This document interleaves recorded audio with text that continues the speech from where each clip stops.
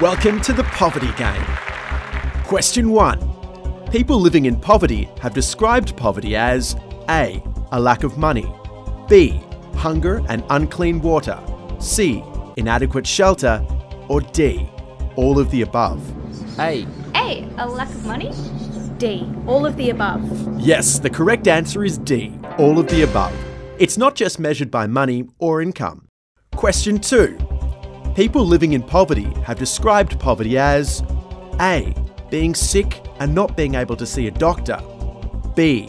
Having limited access to school and not knowing how to read, C. Fearing for tomorrow and living one day at a time, or D. All of the above. A, being sick. It's B, D, all of the above. Yes, that's correct. D. All of the above. If you're a girl, have a disability or live in a war zone, you're more likely to live in poverty.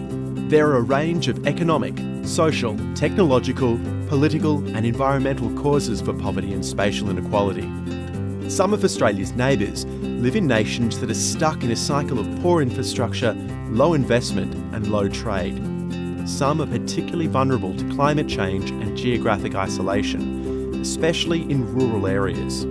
If countries are poor, that means governments struggle to provide essential services or opportunities for all of their people. Good schools, hospitals, safe water and roads take a lot of money to build and maintain. If communities are poor, isolated or vulnerable to environmental disasters, it's difficult for families to thrive. It's hard to find employment, access health services and build safe homes and a better future for children.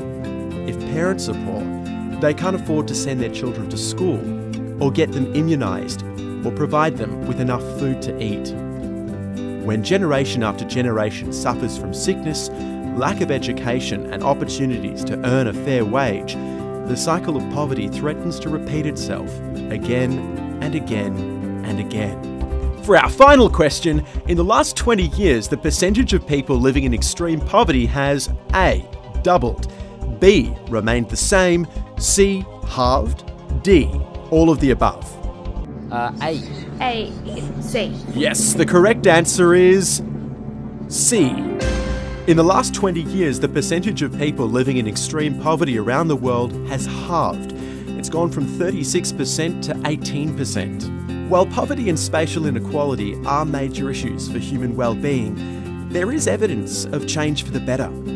Effective aid and development strategies work with increasing trade to improve human well-being for communities around the world.